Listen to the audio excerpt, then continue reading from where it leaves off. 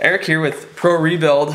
If you guys have a 98 to 2000 Chevy half-ton truck, 98 to 2002 Savanna or Express van, or 01 and 02 3/4 ton or 1 ton old body style Chevy truck, they're equipped with one of these. These are called the Passlock or anti-theft or Vats or Evo module. There's several names that these are called by.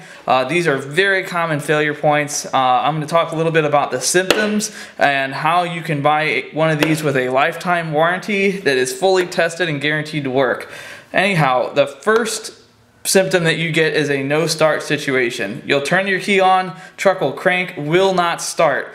The way these work is that these sense a signal from the key and they tell the computer, okay, it's okay to start, this is the right key. When these go bad, they don't tell the computer anything and the car will not start. It thinks that you're trying to start it with a screwdriver or whatever. Now, the security light, if the security light is on and it stays on, then most likely this is the culprit. There could be a wiring issue, there could be a couple other issues, but in my experience with these trucks, and we have sold a lot of these, this is the most common failure point. I'm going to show you how we test these. I built this testing rig. It probably took more time than it's worth, but I wanted to guarantee what we sell. So we have a Passlock module here. We're going to plug it in right like this, and then we're going to key on. Now you notice this yellow light stays on. When this light blinks or turns off, that means that this is good. Now this particular one is bad, so this light will stay on.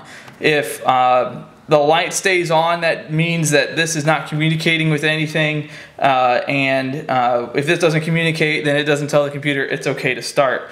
Now we're going to key this off and try a different one that I know is good. We have several here. There's another one, and as you notice, the light blinks on this. This is basically telling me that it's communicating with the module. That means the module is good. Generally, it's been our experience that as long as the module will communicate with the computer, then the module is good. The biggest problem is they stop communicating. Sometimes the problem can be intermittent. Sometimes where you'll be able to drive it and then the next time it won't start, and then you can try the key relearn and that doesn't, sometimes that'll work, sometimes that won't work. Generally these problems aren't like a flick of a switch. It happens once and then it happens more often to the point of where you can't drive your vehicle. Anytime you replace these, you have to do the 30-minute key relearn. That is not an option with these. Basically, what you want to do is you want to install your new module. You key on and then try to crank it for 3 or 4 seconds. Return to the on position.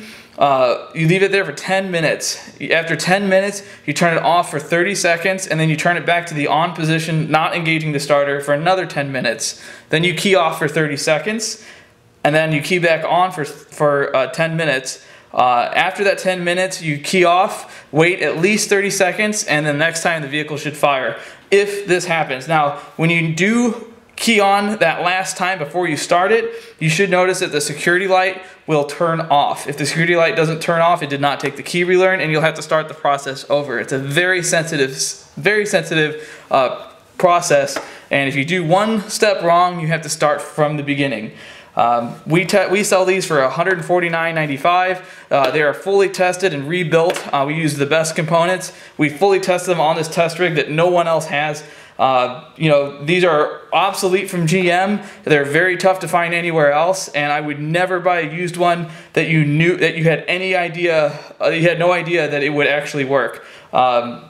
You know, we sell these. We have had a 0% return rate on these. This actually has guaranteed us that every single one that goes out the door from us will fix your vehicle if this is the problem. And you know, we look forward to trying to fix many of these trucks where these obsolete parts are almost impossible to find. You know, I can't really say anything else. These are a very common failure point. I'm not sure why GM decided to stop making them. However, we offer them. We have plenty of each of the 4 stock numbers or part numbers in stock at all times.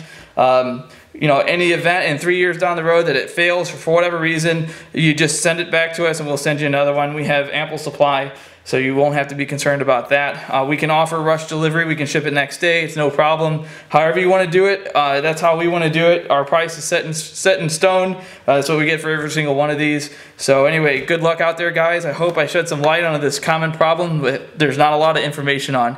Good night, guys.